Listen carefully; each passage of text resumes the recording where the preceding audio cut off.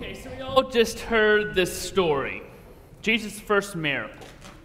Someone needs to be fired. See, if I were Jesus, I would fire my publicist. It's his big reveal, the first miracle, his first foray into public ministry. The text says that in this miracle, he revealed the glory of God for the first time. This is his first show of power, the revelation of the glory of God, and he turns water into wine. Someone ought to be fired. You know, we tend to judge miracles based on what would happen if the miracle hadn't been performed. If Jesus hadn't stretched the 5 loaves and 2 fish, thousands of people would have been hungry. If he hadn't raised Lazarus from the dead, Lazarus would be dead. Mary and Martha would be distraught. If he hadn't changed water into wine, people would have sobered up. Someone needs to be fired. See, this is a turning point. Jesus' first miracle, and he helps wedding guests remain on a wine binge for days on end. This is a horrible first miracle. First, he actually stole this trick from another god. It wasn't even original. He's a copycat. You don't want your first miracle to be a copycat miracle. If you're familiar with Greek mythology, you might know the god Dionysus, the god of wine, the god of abundance. Wine was the symbol for all things wonderful and abundant. Every year there'd be a big celebration in Dionysus' honor. I'm talking a big blowout party, the kind of party you warn your children about. There's drinking and lots of it, all kinds of debauchery. But the night before the party, the worshippers of Dionysius would fill large vats of water and leave them overnight. By morning, the water was turned into wine for the party. The god Dionysius was showing his power, was showing what abundance was and where to find it. I never went to those kind of parties, though I'm sure none of y'all ever did either.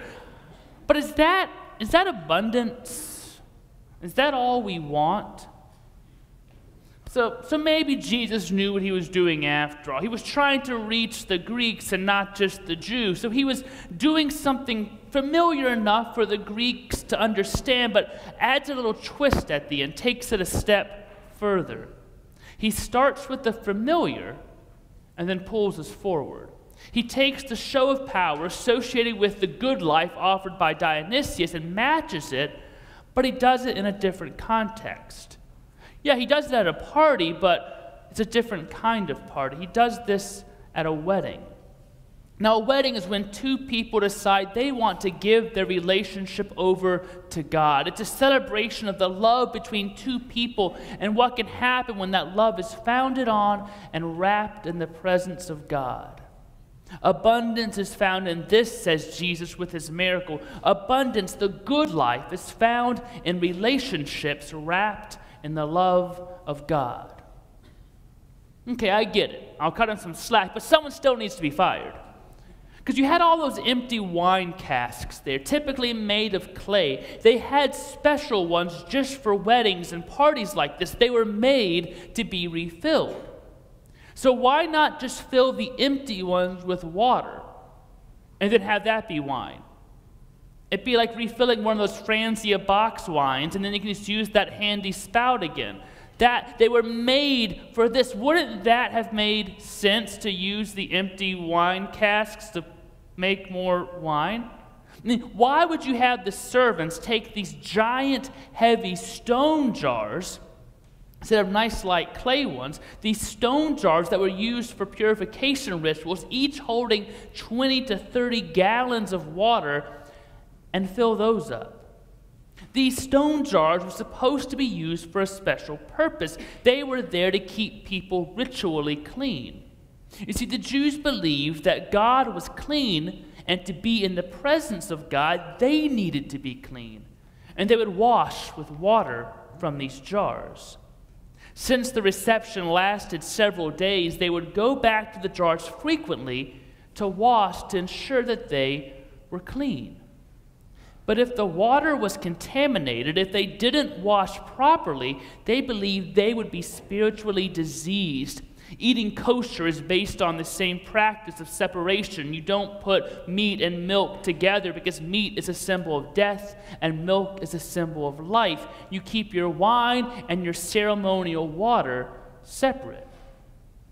And yet Jesus specifically chose to use those stone jars. Not just one, which have made plenty of wine, but all 6. That's 180 gallons of wine, almost enough for a Super Bowl victory party for the Eagles. How will the people purify themselves? Now, how will they be clean? Jesus just used the purification jars for wine. It's Jesus' first miracle. It's his first day on the job as a pastor, and he starts off by defiling ceremonial jars and water, making everyone spiritually diseased. Someone ought to be fired. It'd be like me coming in here on my first Sunday back in July and taking the baptismal font and water, pouring the water in the baptismal font, then getting some Country Time lemonade mix, dumping it in, stirring it up, and then serving you all post-worship fellowship with that. You might be slightly upset. First miracle out of the gate, and Jesus says, I'm going to offend all of you and make you spiritually unclean. Some turning point, huh? But that is exactly what Jesus planned for. He's planning a turning point in the entire Jewish religious system. So what if the reason that Jesus did this is because it was going to serve as a metaphor for his entire ministry? Jesus never just did things on a whim. He planned everything. We'll look in a couple weeks about how Palm Sunday, his march into Jerusalem, was planned down to the moment. So it's a metaphor for the way that Jesus is going to be operating in the lives of these people around him.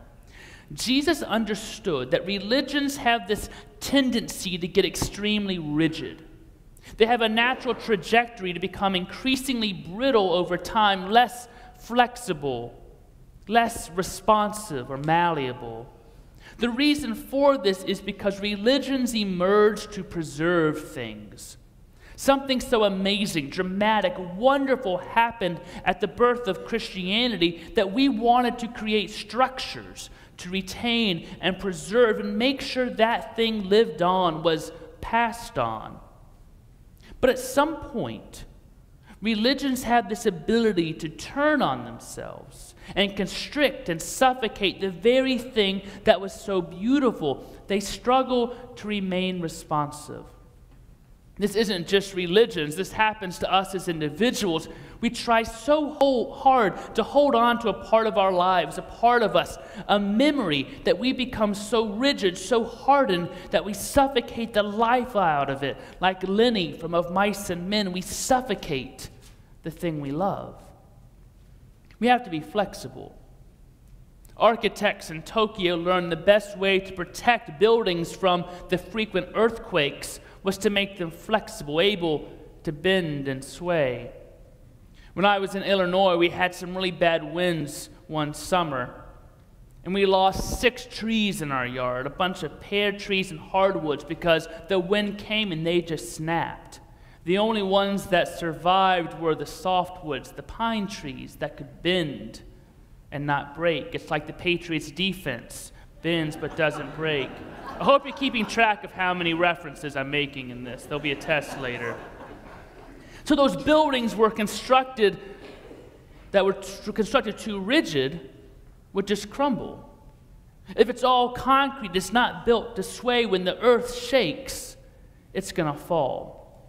In South Carolina, we learned the history of Fort Moultrie, a fort in Charleston, South Carolina, that withstood a barrage from the British in the Revolutionary War. The fort was constructed with palmetto logs. They were soft enough to bend and absorb the blow from cannonballs instead of splintering and shattering. It's why the palmetto tree is on the state flag. We need to be flexible. Our organizations, our institutions, even our religion needs to be able to bend. So this is kind of a lesson in the physics of spirituality. That which doesn't bend breaks.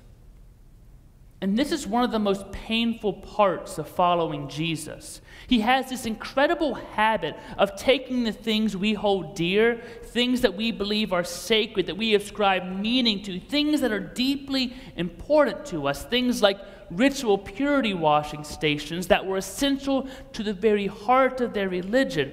Jesus takes what we hold on to too tightly and messes with it, upends it, transforms it, all for our growth. This whole miracle is a metaphor for how growth happens. Jesus comes along and basically says, what you have going on is good, but I want to take you a step further. I want to take you somewhere different. Will you come and follow me? Jesus did not come along and condemn what the Jews were doing. He didn't say, these ritual purification jars are silly. Let's just get rid of them. What Jesus did might have been offensive but not destructive. It was creative. He didn't get rid of the jars. He included the jars in the new thing he was doing. It affirms where they started, but it draws them beyond. It includes where they were. Did you look at the front of the bulletin today by any chance? Does that look familiar to you? It's a drawing done by Liz Gowron.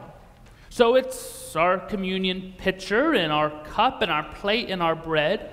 We've had that on bulletins for such a long time. It's part of the church. It's part of our history, a long history. And yet it's also new. It's a fresh take on something we've had for a very long time. The communications committee was intentional about saying, you know what, we really like it when some of our church members who are artists draw something for the bulletin. It's creative, it's organic, it comes from us, and so it's new, it's fresh. And yet it includes that which is part of our history, that we've had for a long time, but it's in a new way.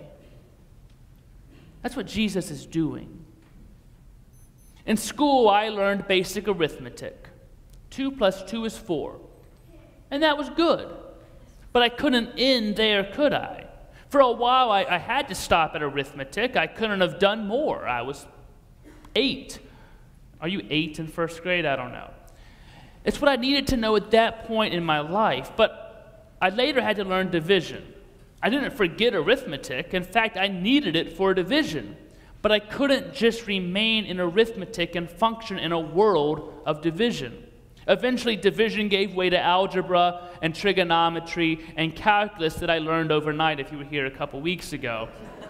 I needed to learn those things, and I had to move forward. That sometimes meant changing my thinking about how numbers work, what they are. It's not that arithmetic is bad, but my teachers wanted me to move forward. Jesus wants to pull us forward. Throughout the Gospels, he takes the old ways of thinking, old religious traditions, even old laws, and doesn't get rid of them, but he pulls us forward into a new way of understanding them, and it begins here with his first miracle. He says, instead of jars of purification, I'm going to give you jars of celebration and abundance at a place and a time where your relationships are wrapped in the love of God. You might have heard it said, an eye for an eye, a tooth for a tooth. We look back on that and we think, well, that's kind of barbaric. But back then it was actually very progressive, because back then if someone took your cow, you took their head. It was kind of a disproportionate response. So an eye for an eye was meant to level things out, to make things more fair. And that worked for a while. But later Jesus said, you know what, we can do better than that. You've heard it said, an eye for an eye, a tooth for a tooth. And that worked, and that was a step forward. But now I tell you, turn the other cheek. And that's hard. I don't know about you, but I still struggle with that one. Jesus is pulling us forward. Do you remember the classic movie Back to the Future? I hope you all have seen it. If not, go on Netflix and get this right away. So Doc Brown built a time machine out of an old DeLorean, because that just makes sense. And it needed a few things to travel through time. It needed energy first. For 25 Stephen points, how many gigawatts did it need? Anybody? 1.21 gigawatts, which is a lot, so much so that he had to steal some plutonium. It's natural. And he needed speed. How fast did the DeLorean have to go? 88 miles per hour. Good job. Several of you get 20 Stephen points. It's not as tough as the gigawatts question. So we needed some distance to get up to speed. Well, at the end of the movie, Doc Brown comes back from the future and says something has happened and he needs Marty to come with him. But this time, somehow he just throws some garbage into the DeLorean instead of plutonium to give it power. Same DeLorean, same flux capacitor, but new fuel. They all get in the car and head out on the road. Now, Marty assumes that everything is still the same as always. They would need to get up to 88 miles per hour. But they only had 100 yards of road. How are you going to do that? They would not have enough room to get up to 88 miles per hour. We don't have enough road, Marty yells. But to Marty's surprise, the DeLorean slowly rises in the air, turns around, and Doc says, roads. Where we're going, we don't need roads. Jesus is coming to these Jews at this wedding and saying, these jars for purification, where I'm taking you, you won't need them in the same way. There's nothing wrong with them. You're just not going to need them anymore. You won't need to sacrifice animals to be in a right relationship with God. You won't have to wash in special water to be in the presence of God. I'm leading you forward to a new place, someplace wonderful, a place of grace, a place of inclusion, a place in my Father's house where all are welcome. Roads, nothing wrong with roads. You're just not going to need them where you're going. Jesus' first miracle is a turning point to a bright new future, a new relationship with God that isn't based on rituals of purification, following certain statutes or laws, or offering certain sacrifices, but based in offering up your life, your relationships, to be wrapped in the love of God and there find abundance. Jesus wants to take us into the future. The question is, how flexible, how open, how limber is your soul to be able to respond to the thing Jesus is going to do if you're serious about growing? Because that's what we do here. We grow in faith. And if you're serious about growing, there will come a turning point where he will confront you, upend and subvert the thing that you hold most dear, and it may even be offensive. It may be the thing you've always thought, you've always been taught to believe, you've always done, or you've always lived with. Maybe a part of worship, a tradition, something or some way it's always been done. And Jesus is going to come along and change it all. But he'll be there next to you with this big smile full of life and excitement, turning the car, your whole life around in a way you never expected. He'll tell you, roads, where we're going, we don't need roads. And he will take you into the heart of life and love where you don't need to prove yourself, purify yourself, or punish yourself anymore. The world will be new, and it will be free, and it will be wonderful. All thanks to God. But it's going to take some movement. There's going to be some new things. So can you have that childlike faith and be flexible? Now, I'm not going to ask you all to touch your toes because I can't even do it. What about your faith? How flexible can you make your faith to be open to what Jesus is doing?